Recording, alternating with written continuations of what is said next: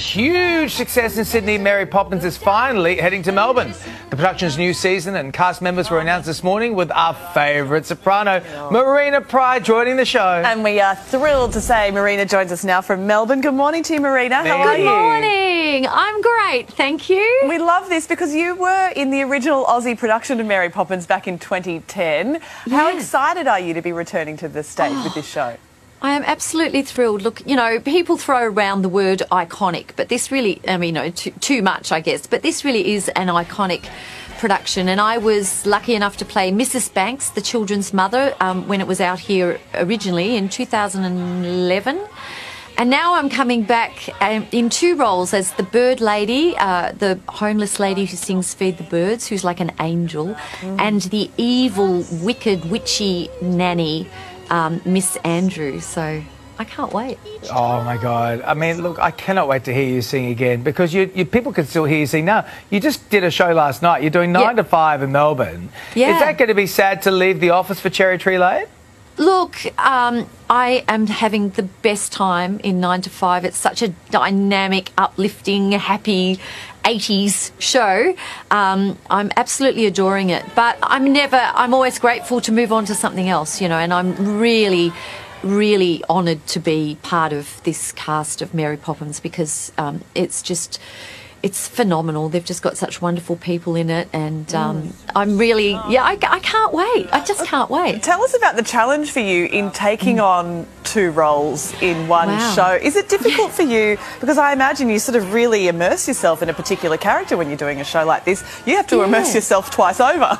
Yeah, exactly. Look, I love that. I love a challenge in terms of acting, and I think that's what's going to be marvellous, because they are the antithesis of each other. One is like a bag lady who is actually an angel, I think, and who sings Feed the Birds, and she's sweet and angelic. And then there is the nasty, nasty, evil nanny, Miss Andrew, who's just awful. She's a bit like the witch in Wizard of Oz, I think. So I'm going to love that.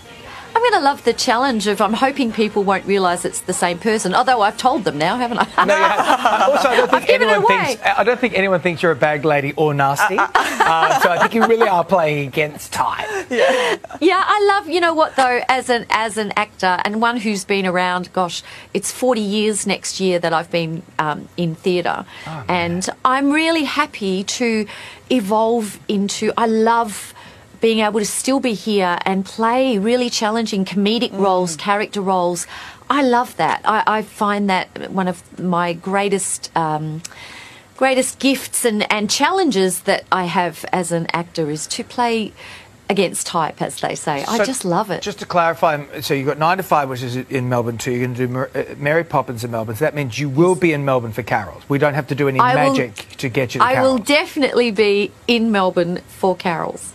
Good, because otherwise, you know, we'll just have to cancel it. Just cancel Christmas altogether. We'll just cancel it. I can delay it a few more days if you need some time.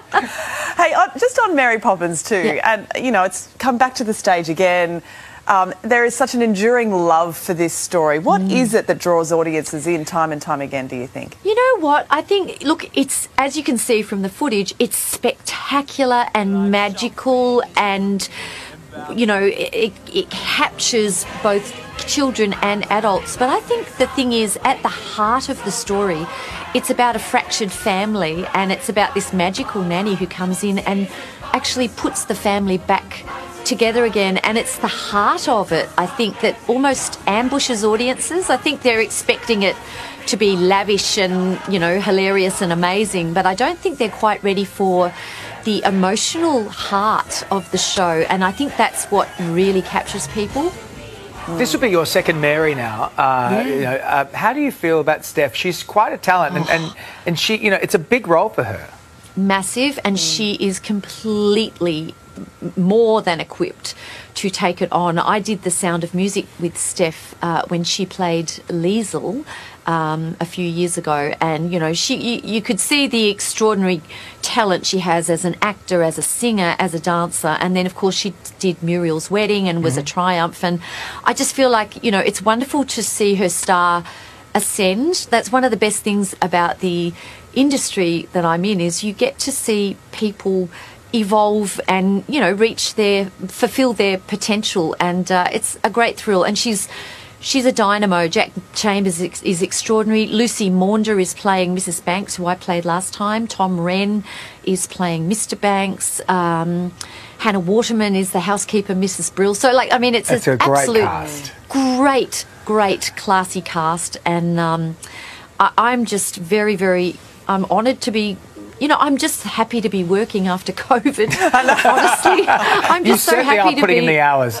Yeah, you really are making up for now. it, Mary. Lovely to see you. Enjoy the time. We'll speak to you very soon. Lots of love. Thank you. Marina. Lovely to see you guys. Mwah. Head to marypoppinsmusical.com.au/tickets for details, but that's going to be unmissable.